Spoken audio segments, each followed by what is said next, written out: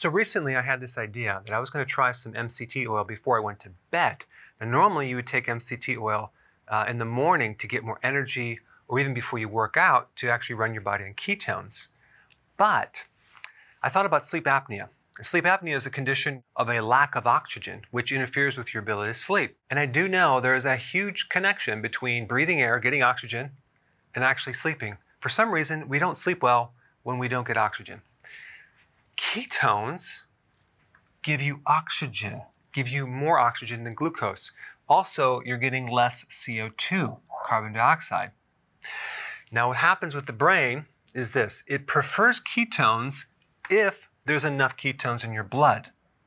If you're just starting out in ketosis and you're not necessarily doing intermittent fasting, or you just want to spike more ketones in your brain, you can actually take MCT oil to do that because it converts to ketones very, very efficiently, and it doesn't even use the bile and some of the digestive enzymes from the pancreas. It just kind of gets absorbed and it turns into ketones very, very fast. So by taking a small amount of MCT oil, medium chain triglycerides, and I'm talking about starting off with a half of a teaspoon because it can create some digestive issues, so start small and maybe kind of work your way up to maybe 1 teaspoon over time.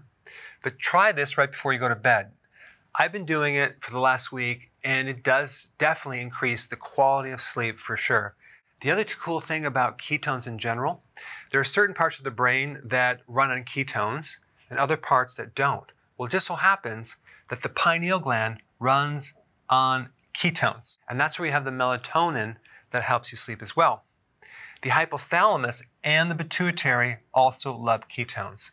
Now in the hypothalamus, you have all these little tiny nuclei. They're little regulatory cells that combine the autonomic nervous system with the endocrine system. And there's one little nuclei called the suprachiasmatic nuclei that's involved in the sleep circadian waves. And that's basically your internal clock.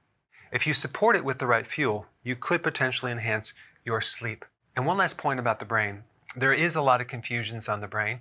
Until fairly recently, it wasn't known that your brain could actually run on ketones.